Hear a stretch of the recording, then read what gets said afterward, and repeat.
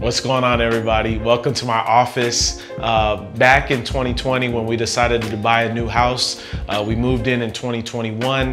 One of the biggest things I wanted was to make sure I had an office studio. I saw where everything was going from a media standpoint, and I had just retired, and I knew I wanted to get into the media side of sports, especially baseball. And I said, you know what? I need to develop a room in which I can do anything from TV if they ask me to do something from home.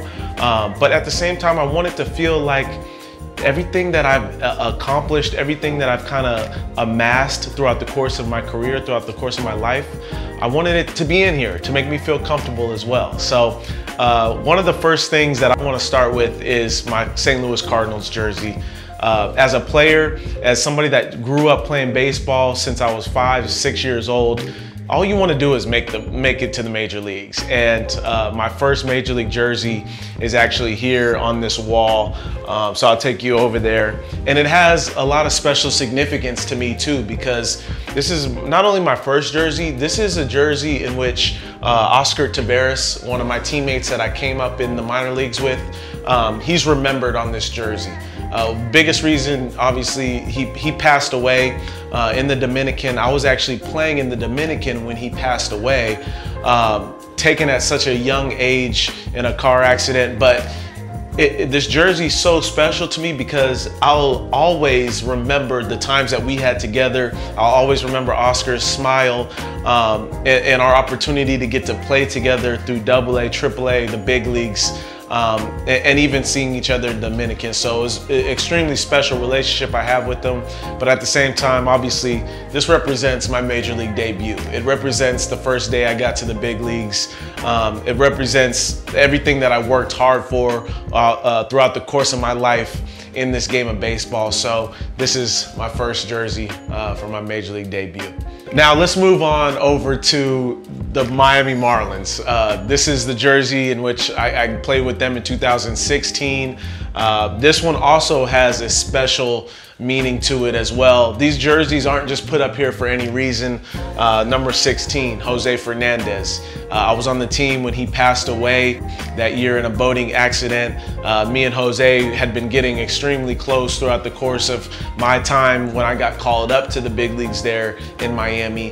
But it just means a lot to me because both Oscar Taveras and Jose Fernandez were just such passionate people, not just great baseball players, but passionate people. And it reminds me to live every day to the fullest. You don't know how much time you have, especially in sports. We have a small window no matter what. So live each day to the fullest, enjoy your time, and really soak in the moment. This is the third jersey that I have in my office. I only have 3 jerseys in here. This is another significant and very meaningful jersey to me. This is my Korean uniform from the NC Dinos. I played over in Korea, if you don't know, for 2 years, 2017 and 2018. Had an amazing time over there. Me and my wife got married and immediately went to Korea basically and enjoyed that time together.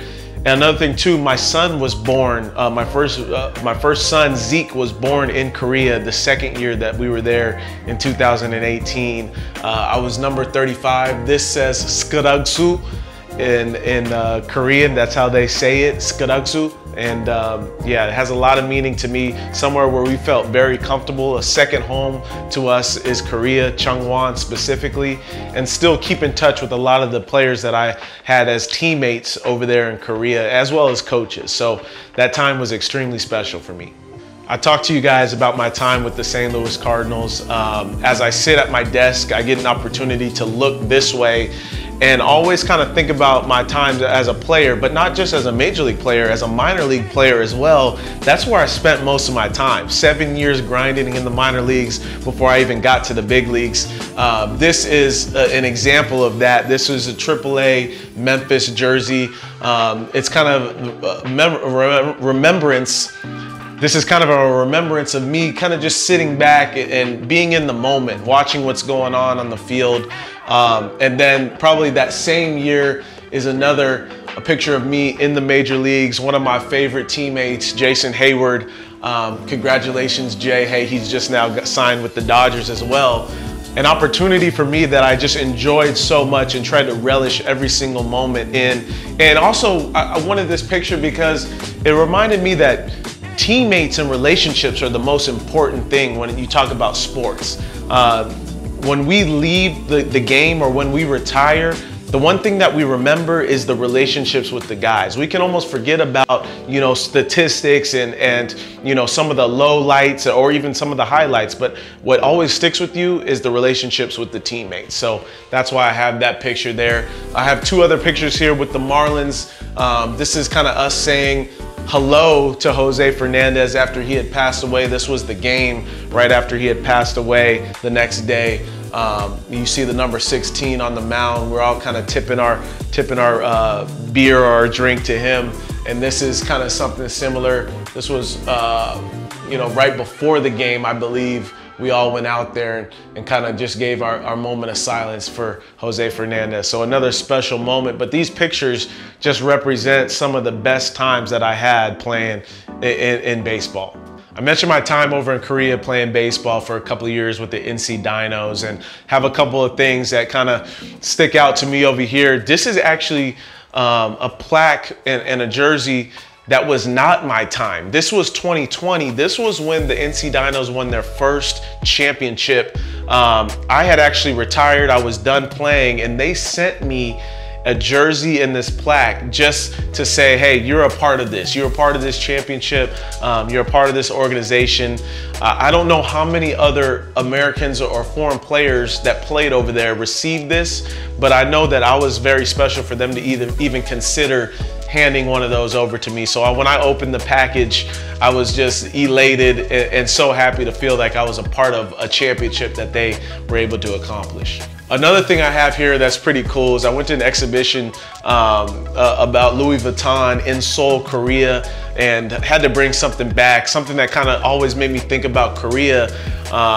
Obviously love Louis Vuitton and really had to get an understanding of what it stood for, because when you buy luxury goods, it's important to understand what they stand for and what they mean. So I got to learn a lot of that. But also we have Cacao Friends, which over there they don't really use iMessage, they use Cacao. That's their form of like WhatsApp or something that they can use for messaging.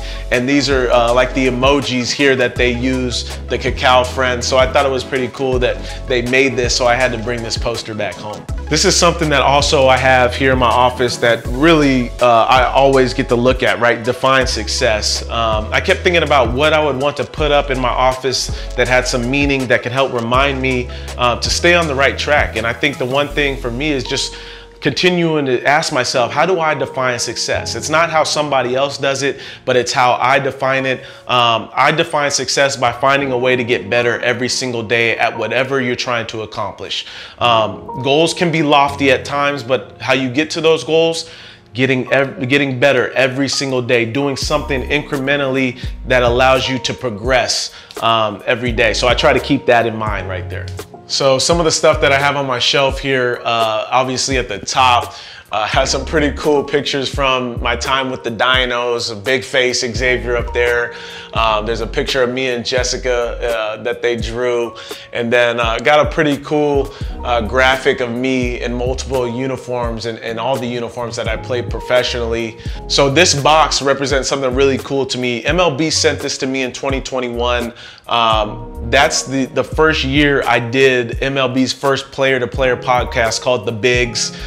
Something I was really excited about, something that was extremely a great creative process that I got to go through. But it also represents like the beginning of my time in media and really being able to use my voice, use my platform for something so much bigger. So I'm glad that this is here. We have a couple of X's as well. And then we kind of get to this shelf here. This kind of represents like the creativeness in me, and I kind of get to see the progression of which I've kind of been able to move as far as camera wise. It's always a progression as far as what you're trying to create.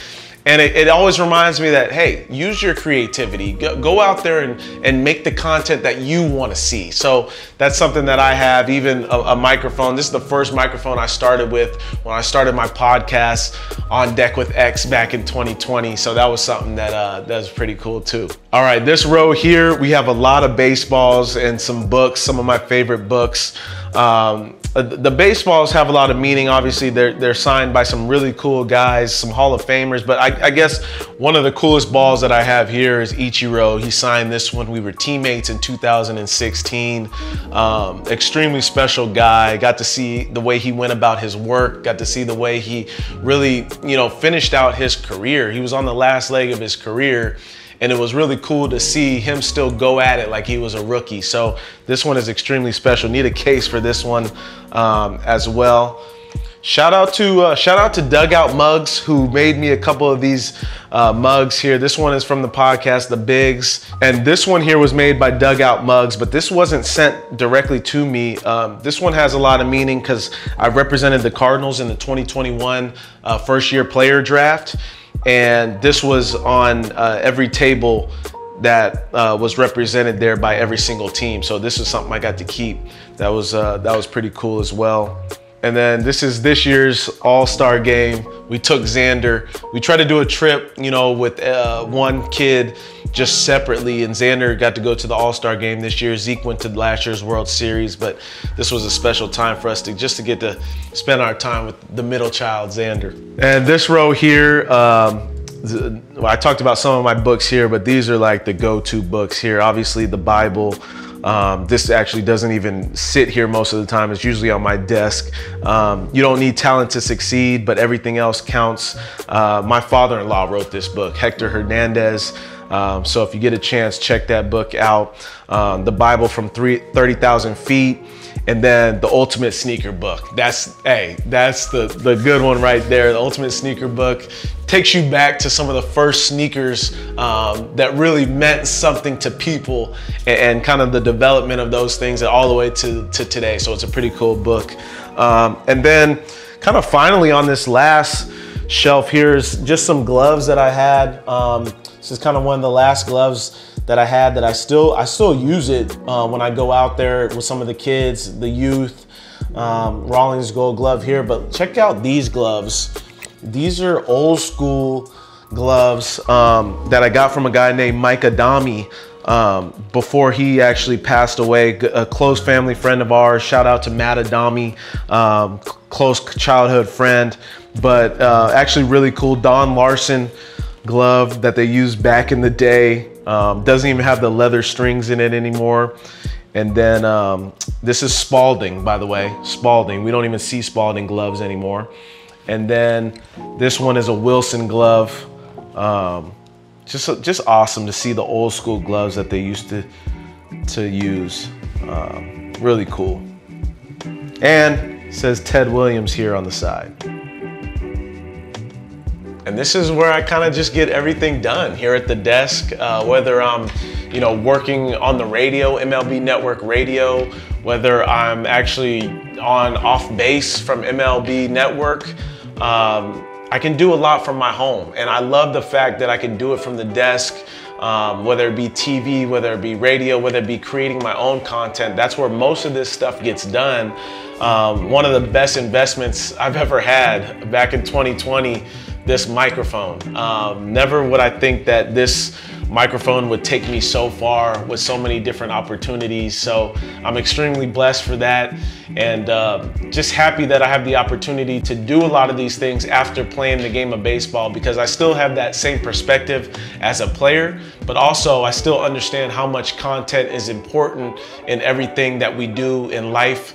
And even to go a little bit deeper, like, the last thing that we'll leave on this earth past the time that we'll be here is the content that we leave behind. So I always think about what messaging am I leaving behind for even my own kids, because that may be the one thing that they remember is what I have left on social media one day. So it's been amazing to get to do these different opportunities and create the things that I love to create.